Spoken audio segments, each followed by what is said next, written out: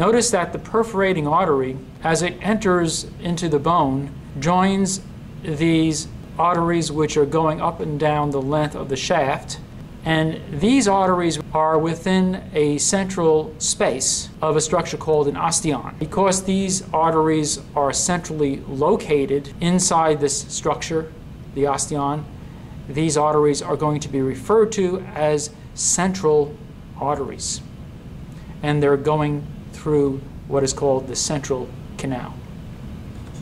As we go further inside the bone, notice that there is a difference in the way the lamellae are oriented here compared to the circumferential lamellae. What happens is that osteons, cylindrical structures called osteons, are formed. If we look over here, we can see an example of an osteon. The osteon is organized around a central canal, which you see right over here. In the central canal, you would find the central artery that we looked at a little while ago. The osteon, as it forms as the result of layers of bone being laid down in a concentric manner, so that first these outer layers are going to be formed, and then as new bone forms, layers are added on the inside of the first layer, and then another layer is added onto the inside of that layer, and so forth, so that you end up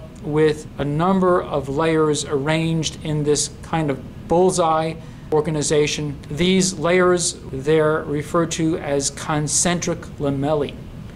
This osteon has the osteocytes highlighted for us. So again, you can see the osteocytes present between the lamellae. You can also see how the osteocytes have processes which extend through these tiny channels in the lamellae, which are referred to as the canaliculi. If we move to a side view of the osteon, you can see that the osteon is a cylindrical structure. We're looking along the length of the cylinder right now. And again, here you can see osteocytes between the lamellae. Notice here that we have a number of osteons side by side, each with their central artery. So you can see one here and here and here and here and here, the central arteries. And again, notice that we have the perforating artery, which is also known as Volkmann's artery, going through a canal which is called Volkmann's canal, also the perforating canal. And the lamellae here are pulled out in a way that allows you to see osteocytes, which are over here.